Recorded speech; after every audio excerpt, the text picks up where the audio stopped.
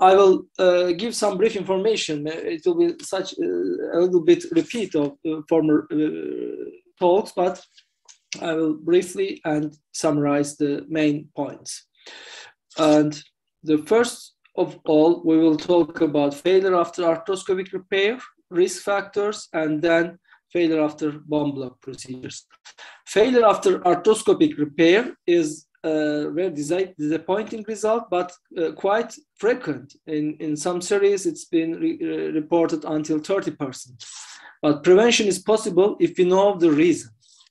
The reasons can be grouped in two groups. First, patient-related factors, and second, surgeon-related factors. In first group, we have to be aware of the age, hyperlaxity, and type of sports may influence the failure. And the second group, we have to be very careful, especially I have highlighted bone loss, which will mainly has the main role. ISIS, as mentioned before, is very common in orthopedic community. They have Gawhale et al. They have summarized all these factors: age, sports participation, hyperlaxity, and bone loss in the direct X-ray. If there is more than 4 points, they have advised Latarjet after 3 years of the first presentation. The first times they have only made Latarjet after 6 points. But we know that the age is a big problem, a big risk factor.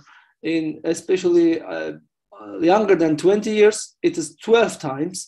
And also in younger than 30 years, it is nearly 7 times riskier than the older ones. These guys don't know the danger, and they think they are already ready for basketball even after 1 week after the surgery. Also, we have seen in our patients in the earlier periods, nearly 6% of radial dislocation and 10% of subluxation, and all the recurrence patients were younger than 21 years.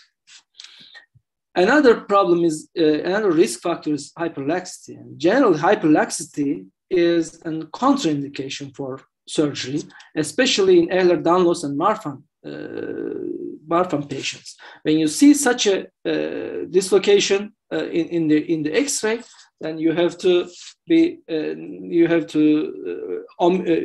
stop doing surgery. These are not good candidates for surgery. But there is also a concept of hyperlaxity in shoulder, according to Gawhale. If the anterior external rotation is more than 85%, then there is anterior hyperlaxity. And if there is more than 20% difference between hyperabduction between two sides, then that side is hyperlax. And so other problem is also the contact and collision sports.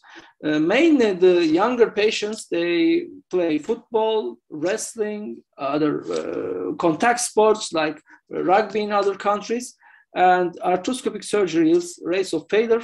And if they go back to the sports, it's more or less higher rates.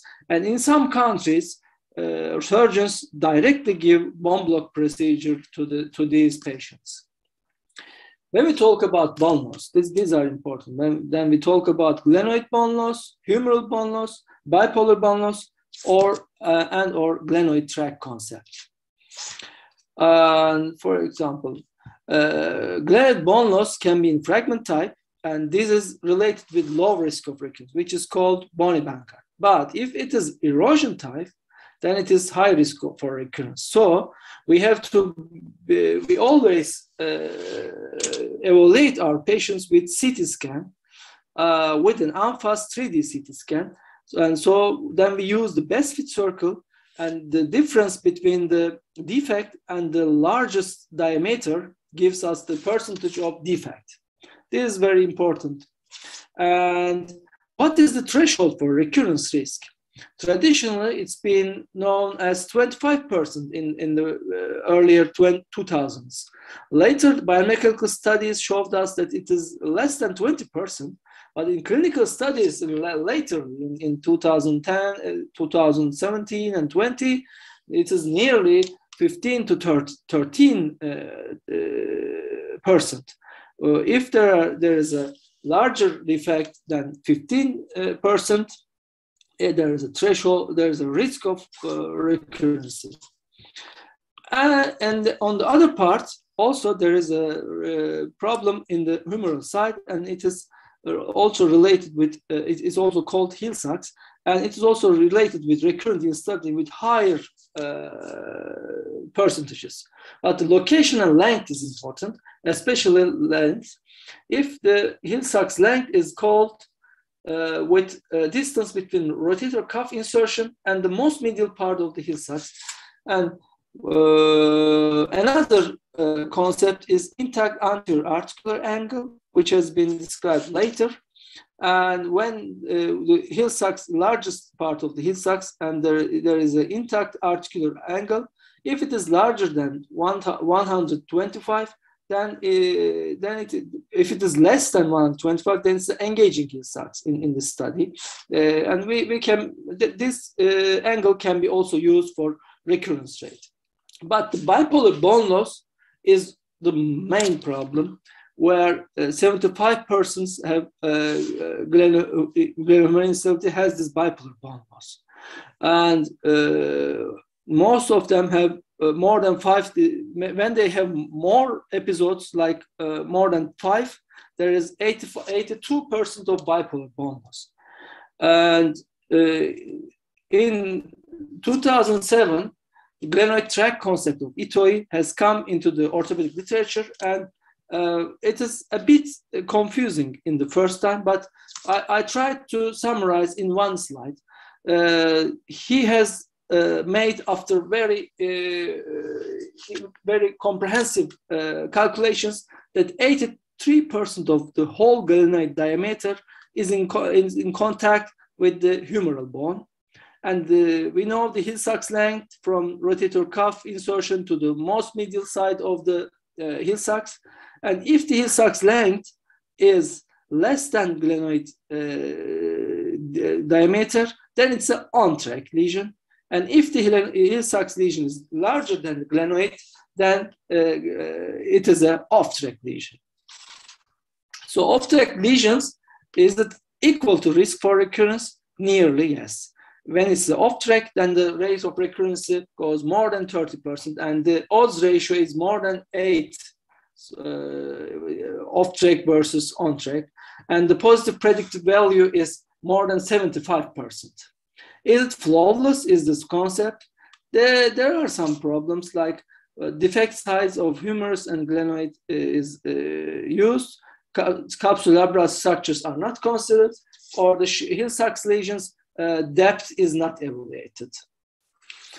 When we compare from the first slides, ISIS, newer studies from all around the world, from Korea, from both sides of the United States, they have criticizing the ISIS because the main problem is they have only looked in the X-rays.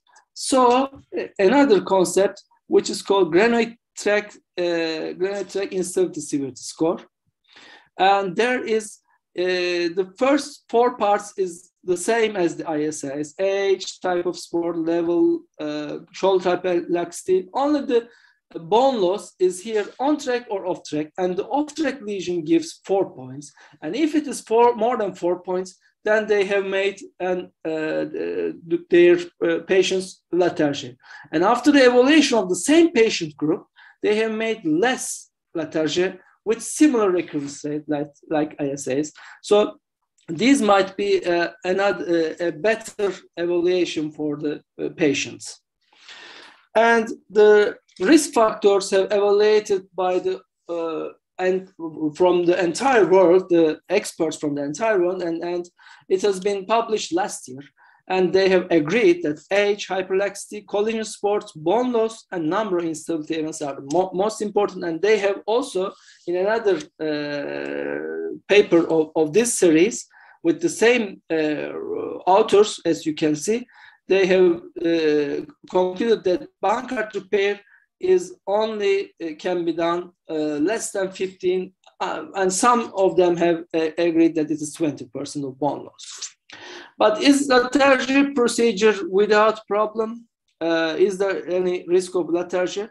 A large series of more than 300 patients, Giacomo and Provencher, they have found that there is 4.7% of recurrence, and their risk factors were atraumatic history, bilateral instability, and female gender.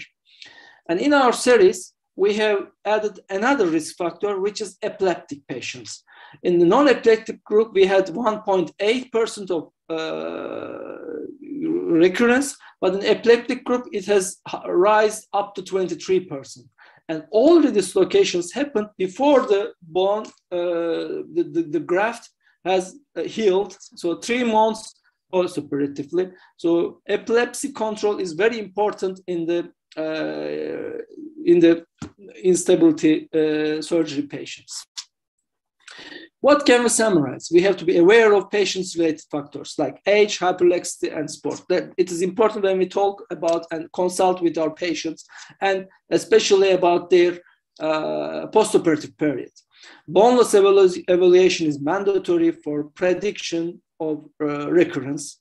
Scoring systems and algorithms are evolving. We have to keep reading the new literature, and tailored treatment is more favorable. And Latarjet also may fail, especially we have to be aware of traumatic instability and epileptic patients. Thank you very much.